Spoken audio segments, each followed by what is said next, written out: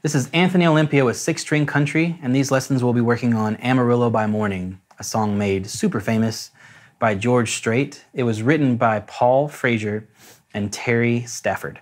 I gotta say, this is one of my favorite classic country songs. Can't tell you how many times I probably sung it in the shower or driving down the road or whatever, you know, name it.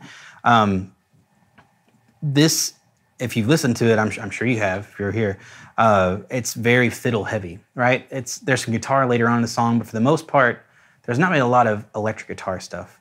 So for these lessons, I'm transcribing and showing you how to play the fiddle parts on guitar, and that's super fun. The rhythm lesson is really straightforward. It's cool. There are a lot of chords because there's a key change. But for the most part, it's a 90s cowboy song. It's really cool. The solo, the outro solo and the lead lesson will be on a separate lesson. But as far as like the other kind of like fiddle solos at the intro and the turnarounds, we'll keep those all in the main lesson. All right, so let's get started.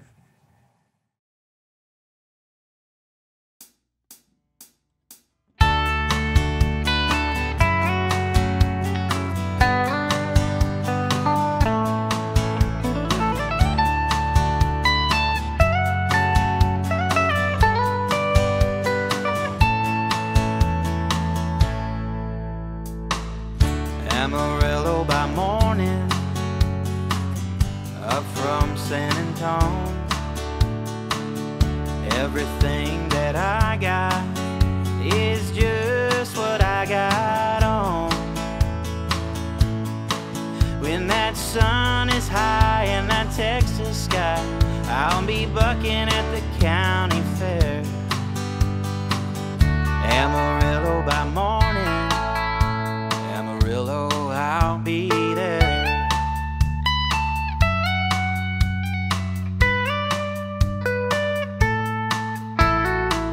They took my saddle in Houston, broke my leg in Santa Fe.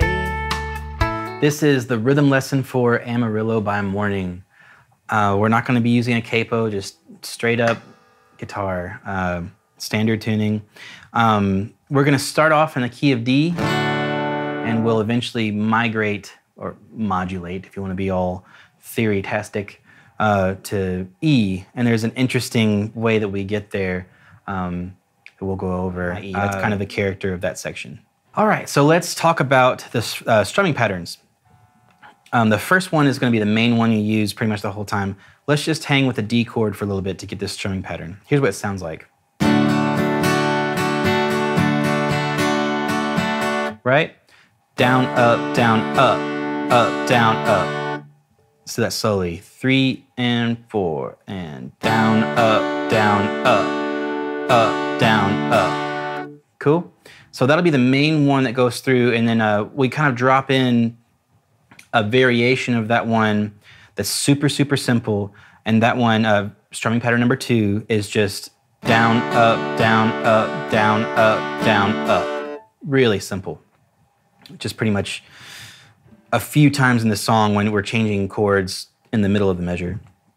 And then the third strumming pattern happens way later in the song, but let's go ahead and go over it. We'll still be on the D chord here. It sounds like this.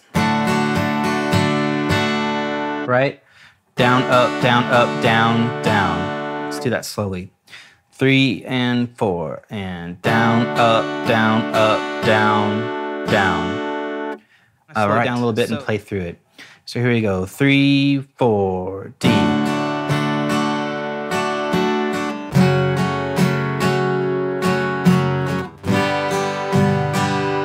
Not to the D. Stay on the D. F sharp minor. G. A. One more. Cool.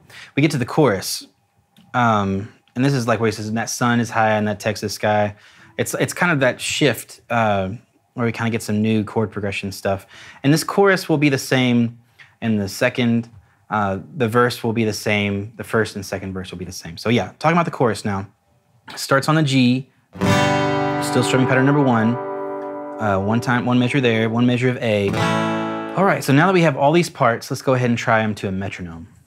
Back in the key of D, we're gonna be at the intro. Let's go ahead and do the whole intro.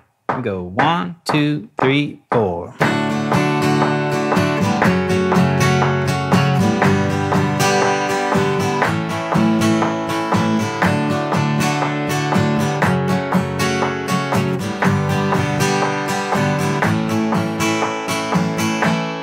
This is the lead lesson for Amarillo by Morning. Like I was saying in the intro, we're going to be doing a lot of what the fiddle did, or really most of the fiddle licks I think I'm covering here, if not 99%.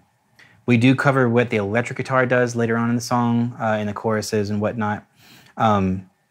So that being said, taking what is played on another instrument and making it work in guitar, we kind of have to be a little bit imaginative and forgiving as far as like timing and different things. The style of the fiddle in this song is definitely more flowy. It's just these single note, long notes mixed in with little like, stabby kind of things.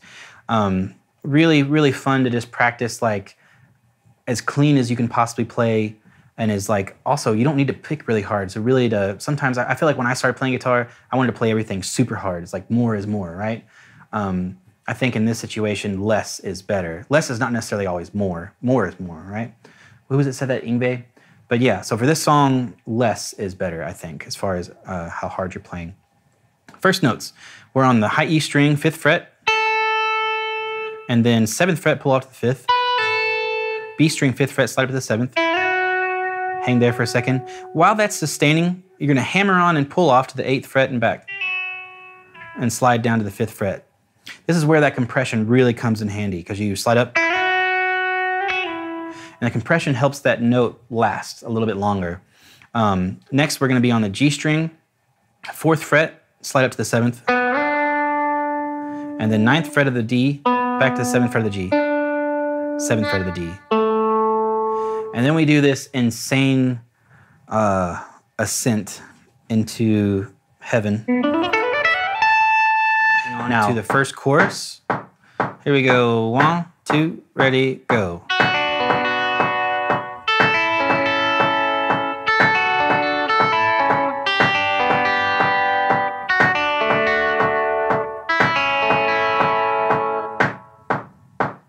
Okay, now into the turnaround. 1, 2, 3.